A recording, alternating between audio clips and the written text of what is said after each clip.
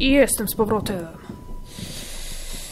4. Wszystko zmoknie. No tak, zauważyłam, że cały czas nagrywam o tych samych mniej więcej porach minutowych, ponieważ posługuję się zegarkiem takim zwykłym, tarczowym i zapisuję sobie odpowiednik minuty, jaki jest na zegarku, czyli jak jest 15 po, to zapisuję sobie trójkę, jak jest 50, zapisuję sobie 10, jak jest 20, to zapisuję sobie 4 i mniej więcej gram w takich po kolei jak zaczynam. 3, 10, 10, 4, 10, 10, 4,5, 2,5, 10,5, 4.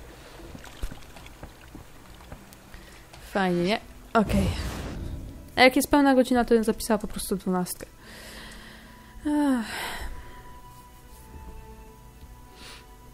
Zapisywanie. Powinnam częściej zapisywać. Jestem debilem, tego nie robię.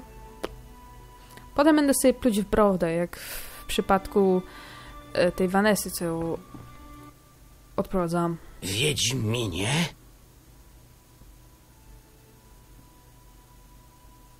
Zabiłem dla ciebie utopcę, a przy okazji spotkałem elfy. Elfy? Jakie elfy? Nie znam żadnych elfów. Spodziewali się ciebie. Kim były te elfy? To skojatel, wiewiórki, młodzi nieludzie walczący o wolność. Za kontakty z nimi idzie się na szafot. Jeśli mnie wydasz, zawiśniesz razem ze mną. Nie wydam. Skoro to takie niebezpieczne, czemu z nimi handlujesz? No to tak niebezpiecznie. Jakoś trzeba. Tak czy siak wykonałem zadanie. Więc mój towar jest bezpieczny? Nie doceniałem cię, Wiedźminie. A przy okazji, co się stało z elfami? Pogawędziliśmy chwilę. Powiedzieli, że przyjdą po towar z komandem. Szaleli całe komando? Pod murami wyzimy to niebezpieczne. Gdyby ktoś na nich doniósł... Co masz na myśli? Wyznaczono nagrodę za głowy skojatel. Bardzo wysoką. Lepiej zapomnij o tym wszystkim. Nie będę się wtrącał. Czekam na moją zapłatę i opowieść o salamandrze. Oto pieniądze. A jeśli chodzi o salamandrę, to musisz wiedzieć, że zbierają haracz od wioskowych. Nieposłuszni płacą gardłem lub świeci im czerwony kur. Gdzie ich znajdę? Zapytaj Wielebnego. Jeśli o mnie chodzi, to nie mam nic przeciwko, żebyś ich załatwił. Żegnam. Ej. Ojej, nowy poziom. Jezus Maria, ile mam pieniędzy. 730, tak się cieszę. Masz je. Coś by się znalazło. Należy dostarczyć tę przesyłkę panu Kolmanowi do karczmy Miś Kudłacz w Wyzimie. Bez zbędnych pytań. Daj tę paczkę. Zaniosę ją przy okazji. Kolman ci zapłaci. Przysyła mnie wspólny znajomy, Zoltan. Ciebie też w to wciągnął? Szczwany kurdupel. Ależ wdepnął to gorsze od fistechu. Spokojna głowa. Ja grywam tylko wtedy, kiedy chcę. Na początku każdy tak mówi. To co, partyjkę?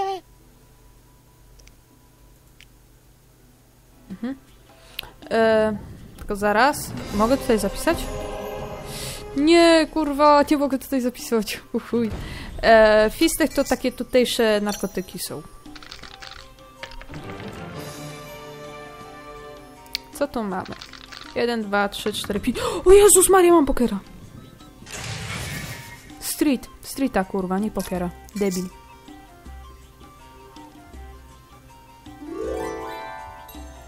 Za darmo po prostu.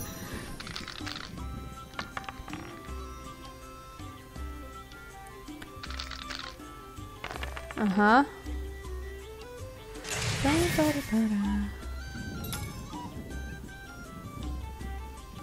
A spróbuję wyrzucić 5. Ciekawe, czy mi się uda.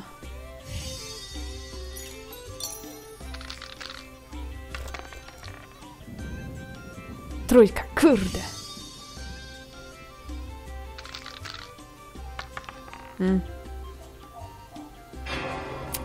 Następna runda. A, warto było zaryzykować. Co tu mamy? Co tu mamy? 1, 2, 3, 4, 5. No znowu mam streeta. Po prostu... Może być.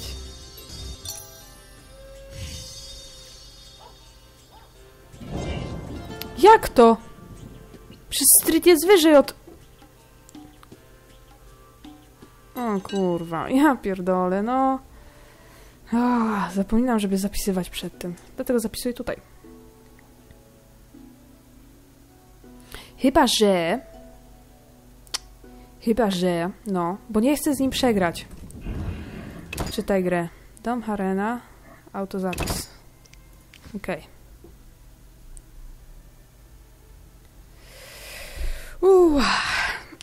Bo nie chcę z nim przegrać, naprawdę. Bo to jest po prostu bezsensowne tracenie pieniędzy.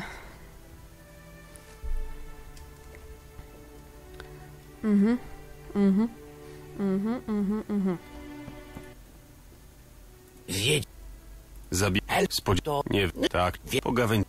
Co masz na... Nie będę... Gdzie? Żegnam. Dobra. Masz. Daj. Żegnam. I dopiero teraz. F4. No, zapisz, że to. Ale dzisiaj, nie? Tak, dzisiaj poproszę. Dziękuję.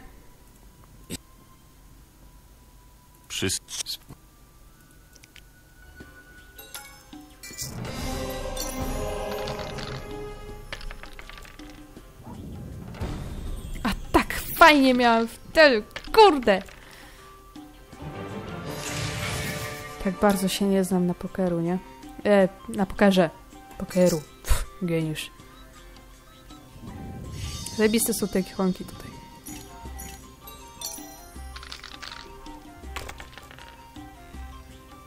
Cztery i 2. Przynajmniej mam 6, wyższą parę od niego. On ma 2 pary. Następna. Mam 2 pary. Okej. Para, 15. Rzuć.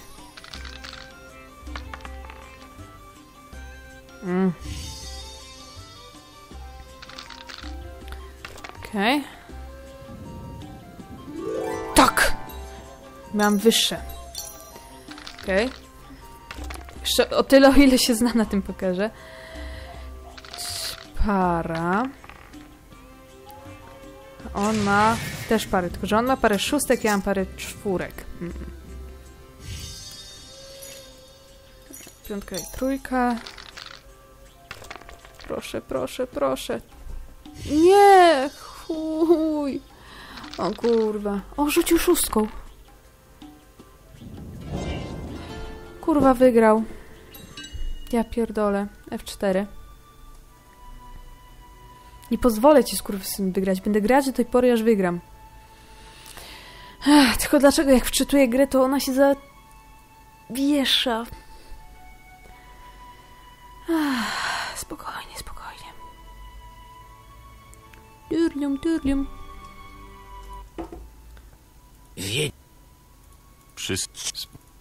Gramy. Okej. Przy kościowym pokerze będę tak robić. O, mam 2 pary. Niestety, to jest jedyna rzecz, w jaką bardzo chcę tutaj wygrać.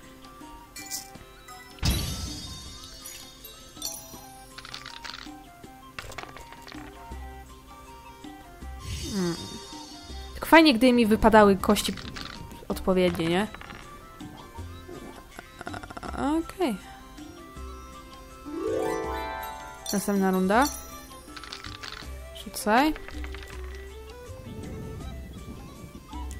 3. O, mam parę i tyle. Przeciwnik nie ma nic. Ale zaryzykuję. On musi rzucić całością jeszcze raz. A ja rzucam tylko 2. Para! Mam 2 pary! O chuj! Czyżby? Z jednej kości nie będzie miał 2 par. Wygrałam. Jejo! Tak się w chuj cieszę. Jejo! Wygrałam.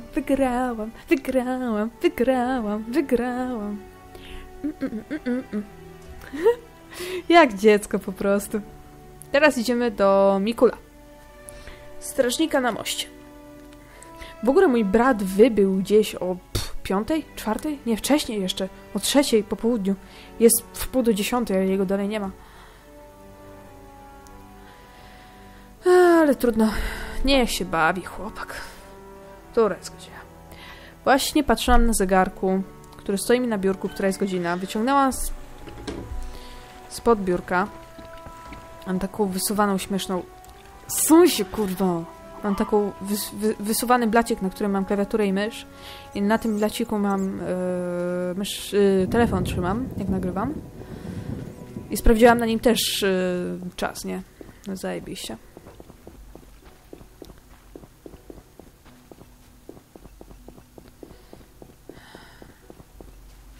Nie, gra jest po prostu wdech. Ja mam to zadanie, tak? Gorący towar. Aha, dobra. Do Kalksteina, poszukiwany... Dobra. Idziemy. Ogólnie fajne mam buty. Podobają mi się buty takie średniowieczne. Niestety takie buty w dzisiejszych czasach możemy mieć... Ty, tu jest Kalkstein, kurwa. Zostawcie mnie w spokoju. Mówiłem, że nie oddam mojej pracowni za żadne skarby. Oddasz dziadygo, albo...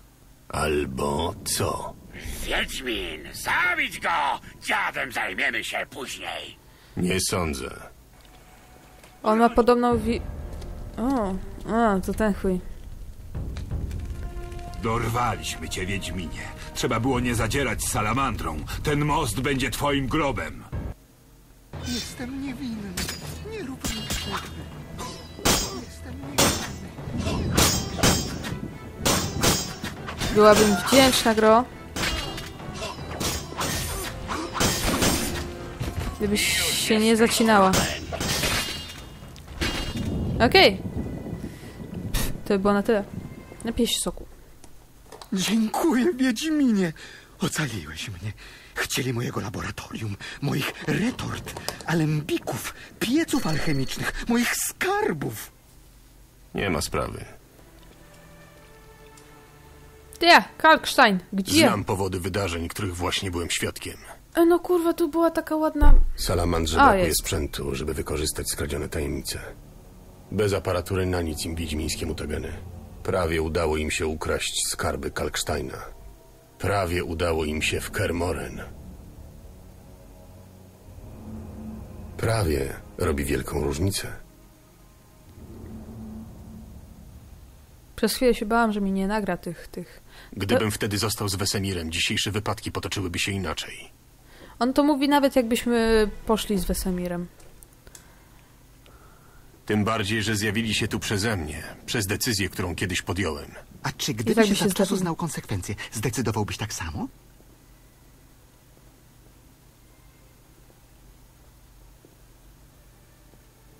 W sumie tak. Tak, to była dobra decyzja, a z konsekwencjami sobie poradziłem. Nie dziwi mnie to. Wyglądasz na kogoś, kto nie ogląda się za siebie. Gdybyś potrzebował składników alchemicznych do twoich wiedźmińskich eliksirów, przyjdź do mojej pracowni w Wyzimie. Dam ci specjalne ceny. Zatem do zobaczenia. Jestem wdzięczna. Kalkstein! A może jednak Rubedo będzie lepiej? Trzeba było nie bronić dziada. Znowu będzie gadał. O czym mówisz? Staruch tu przyłazi i cięgiem gada i gadasz, mnie łeb boli. Jeszcze raz przylezie, to go kamieniami obrzucim. Fajnie, że ci Lepiej go nie widzę. drażnij, to potężny alchemik. Kapitan powiedział, puszczać ino tych, co glejt mają. Wiem. Jutro mnie pod bramę młyńską przenoszą. Tam mój będę stał. Jak glejt będzie, tam mnie szukaj. Okej. Są tu? Są! Zajebiście. Brosza salamandry. Podnieśmy wszystko. Za te brosze potem nam się... Jakich łby poleciały. Łby.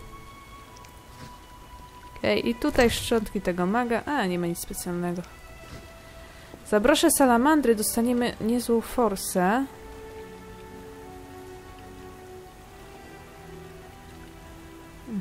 Nie ten przycisk.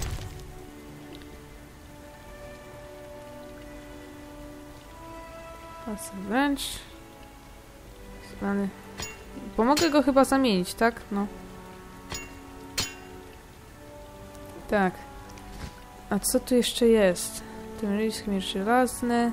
Aha, to są tylko te miecze, dobra. W ogóle tutaj możemy sobie wstawić jakiś inny miecz. A, dobra. Jagody, tutaj. Brosze salamandry, sobie tam tu. Albo tutaj zostawię. Kalkstein.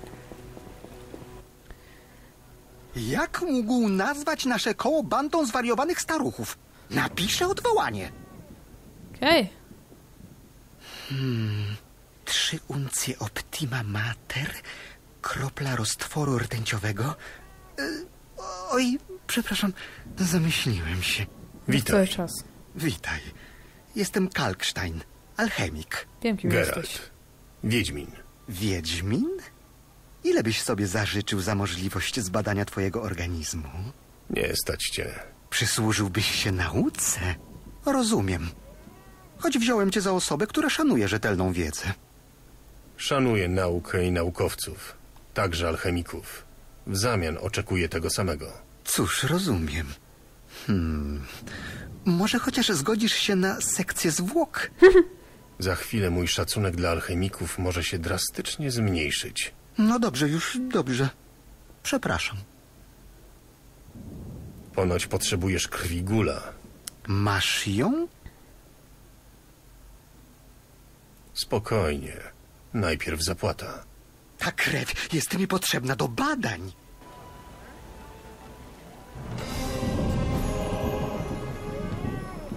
Story. Spoko.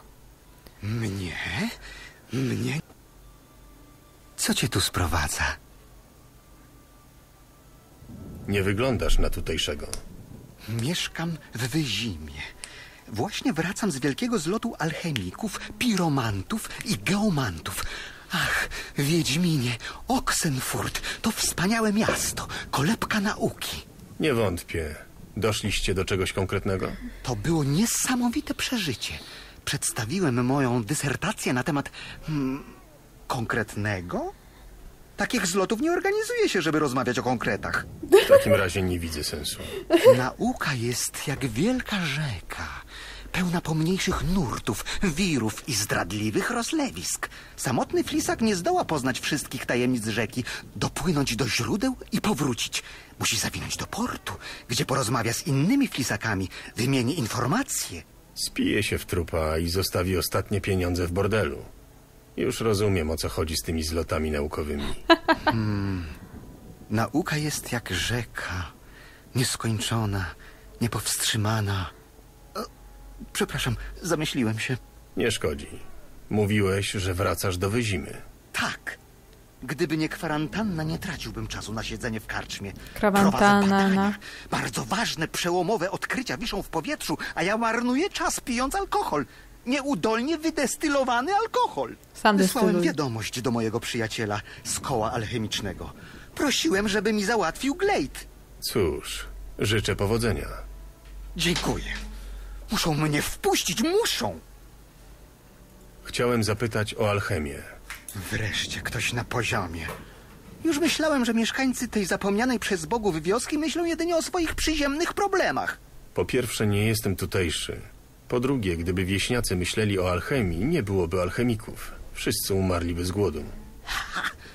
Typowa krótkowzroczność. Alchemia jest matką wszystkich nauk, Wiedźminie. Wiesz dlaczego? Ponieważ pozwala zrozumieć świat. Wszystko, co nas otacza, jest właśnie alchemią, z której próbujesz nieudolnie kpić. W twoim organizmie cały czas zachodzą procesy alchemiczne. To dzięki tym procesom jesz, oddychasz i wydalasz. Powiem więcej, dzięki nim myślisz i czujesz. Alchemia to życie. Zmieńmy temat, zanim wieśniacy spalą nas na stosie za herezję. Nie można zamknąć ust nauce. Ale niech będzie. Czego chciałeś się dowiedzieć? Sekunda.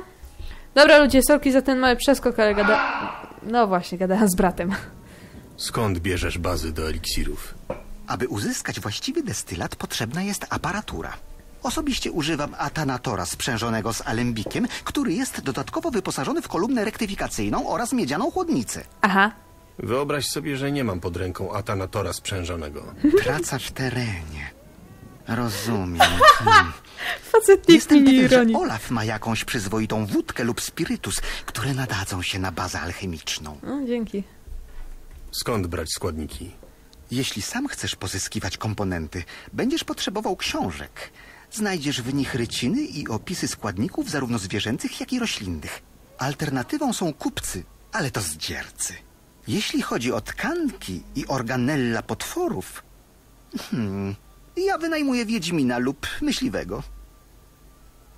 Interesują mnie receptury. Gotowe recepty są rzadkie i raczej trudno je kupić. Zachęcam do eksperymentów. Warto modyfikować istniejące przepisy.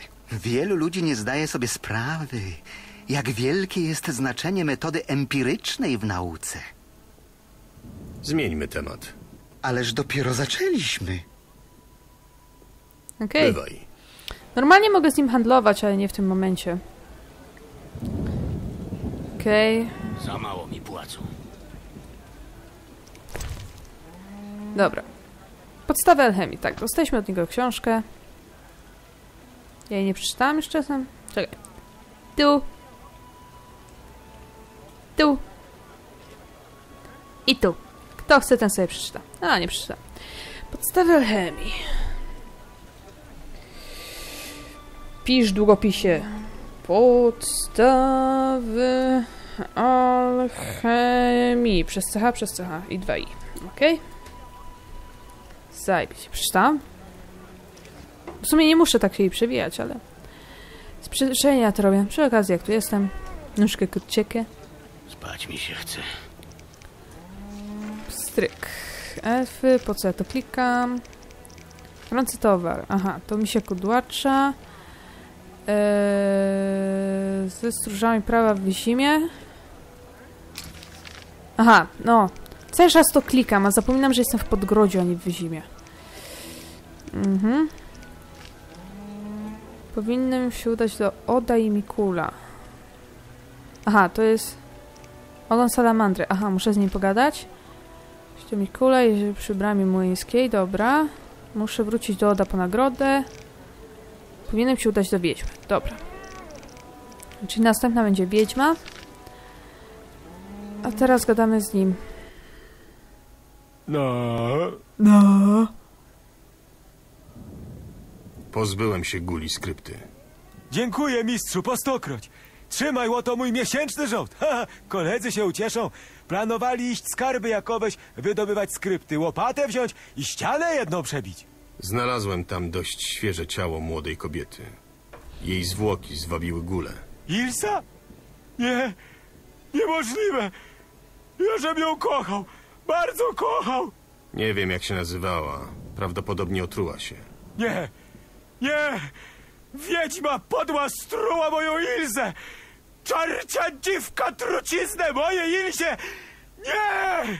Boleję nad twą stratą, ale miałeś mi powiedzieć coś o salamandrze. Łoni glejty mają. Tylko łoni. Zostaw mnie. Ty masz złe oko i złe wieści przynosisz. Odejdź. Nie zapomnij wspomnieć wielebnemu, że zająłem się gulami. Bywaj. Ta ogólnie rozpacza nad Ilzą, nie? A za chwilę będzie chciał z nami grać w kościanego pokera. Zapisywanie.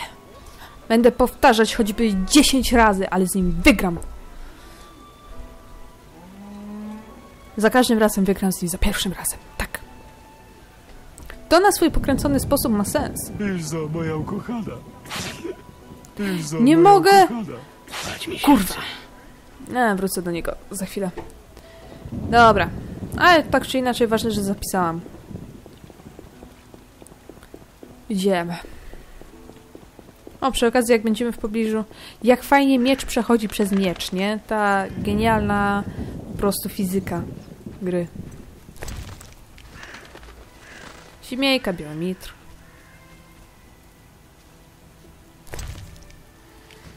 Ogólnie zajebiście.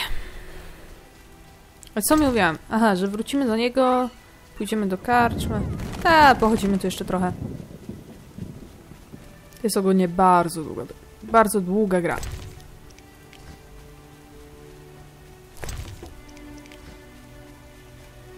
Tam jest krypta.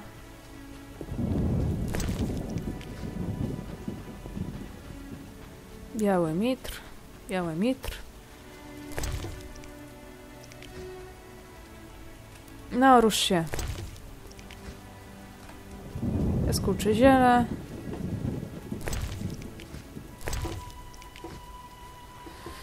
Okej. Później będę zbierać mniej tych składników.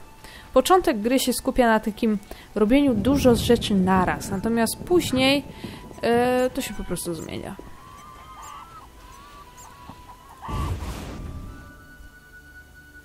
Chata Abigail.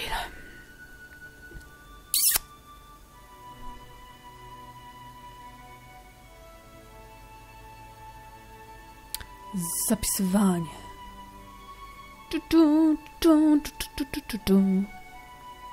Abigail. Czego chcesz? Kochać się z tobą.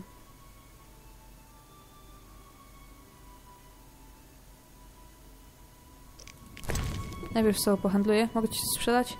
Nie, to wypierdalaj. Mam 1121 zł. Jezus Maria, jestem bogata. Czego chcesz? Hajs się zgadza. Wielebny uważa, że przyzwałaś bestię. A ty co uważasz? Jeszcze nic. Powiedz, jaka jest twoja wersja. Nie mam z tym nic wspólnego. Muszę wiedzieć, skąd wzięła się bestia. Czemu przychodzisz z tym do mnie? Zawsze słyszałem, że wiedźmy to mądre kobiety, posiadające rozległą wiedzę w dziedzinie magii. No cóż, nie pomyliłeś się bardzo. Ale w tym przypadku nie będę mogła ci pomóc. Za to znam kogoś, kto może. Któż to taki? Ten mały chłopiec. Alwin. To silne źródło.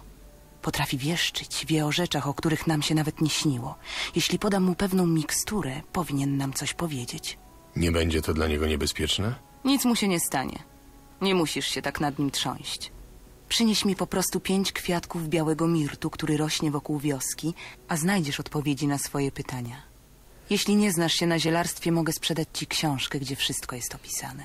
Sprzedać, tak, dzięki. Teraz mi pokazało instrukcję, jak zbierać ziele z krzaczka. Przyniosłem płatki białego mirtu. Świetnie. Teraz przyrządzimy z nich miksturę. Jak się ją robi? Interesują cię wiedźmie tajemnice, co? Jeśli przyrzekniesz, że nikomu nie przekażesz tej wiedzy, zdradzę ci sekret. Przyrzekam. Słuchaj więc uważnie. Weź 2 uncje trupiego jadu. Zmieszaj je z garścią płatków białego mirtu. Wymów swoje imię w spak. Zakręć się 3 razy przez lewe ramię, spluń w ogień i wymieszaj ponownie. Strasznie to skomplikowane. Wiedziałam, że żaden mężczyzna nie zrozumie wiedźmiej magii. Daj mi chwilę na przygotowanie mikstury. Do zobaczenia. Okej.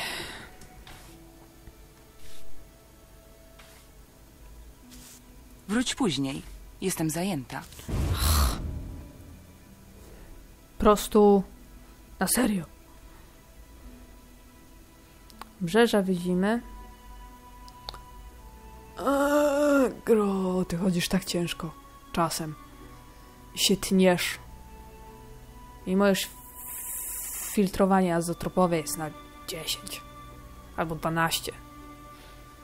Nie pamiętam. Pewnie dlatego ekran jest czasem taki rozmazany. Mówi się trudno. Niestety wolę płynność nad grafikę. Opiec, skurczyziele, biały mitr. W sumie to wystarczyło chyba wyjść i wejść z powrotem.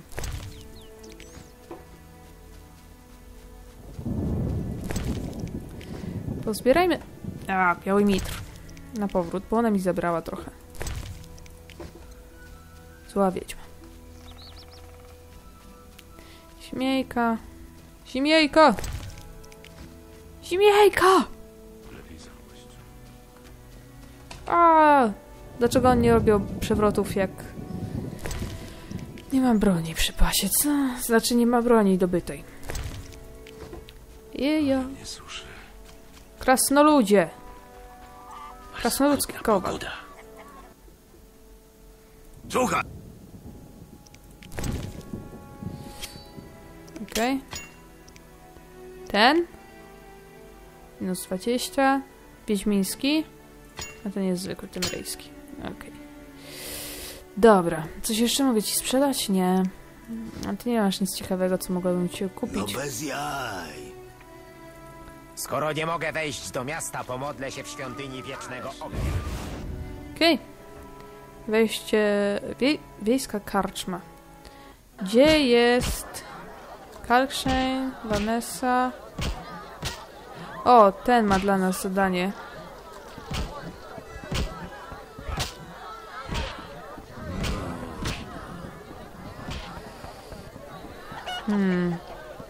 Gdzie jest ten, co mieliśmy paczkę przynieść? Nie wiem. Ale pogadajmy z tym. Wiedźmin! Nareszcie ktoś poważny w tej dziurze. Z kim mam przyjemność? Kupiec Leufarden, z tych Leufardenów.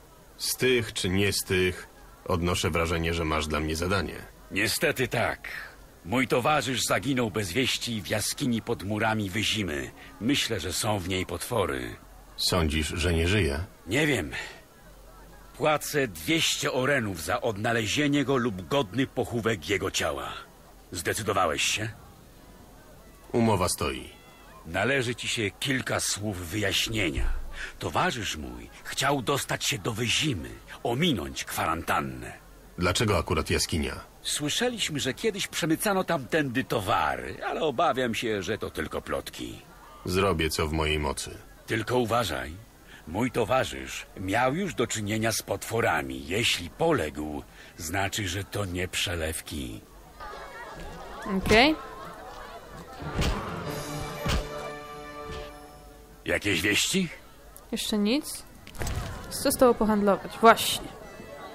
Srebrny pierścień z bursztynem.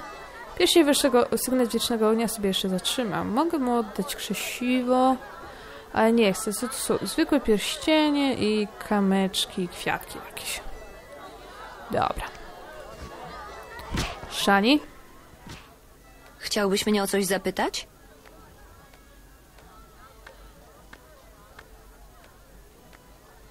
Co się stało z Elwinem? Zajęła się nim Abigail, miejscowa wróżbitka. Nie wiem, czy dobrze zrobiłam, oddając jej chłopca. Jest jakaś dziwna. Sprawdzę to. Dzięki, Geralt. Po raz pierwszy od dłuższego czasu trafiłem na trop salamandry. To dla mnie bardzo ważna sprawa. Wiesz coś o nich? Powinieneś porozmawiać z Wielebnym. Może coś wiedzieć. Okej, nie dowiedziałam się nic nowego. No dobra. Z Szani się prześpimy. Tak w ogóle, jakby kogoś to interesowało. Karczmasz Olaf, gruby Alzem. Walczyłam z nim. Kalkstein. Mogę u ciebie coś kupić? Wszystkim proponujesz badania i sekcje? Nie, ale ty jesteś przecież mutantem, wytworem nauki, czymś nienaturalnym. Skąd ci to Faktycznie, to wszystko wyjaśnia. Nie obrażaj się, jestem po prostu ciekaw. Nie potrzebujesz pomocy Wiedźmina? Przeczytaj ogłoszenie. Przybiłem je na tablicy przed karczmą. Okej, to już zrobiliśmy. Więcej forsy nam nigdy nie zaszkodzi. Okej. W tym miejscu tak czy inaczej. Jeszcze zobaczę, co jest na zewnątrz. Gro, ładuj się, proszę cię. To jest taka masakra, jak ona się tak wolno ładuje. W sensie gra. Okej. Dobra, w takim razie...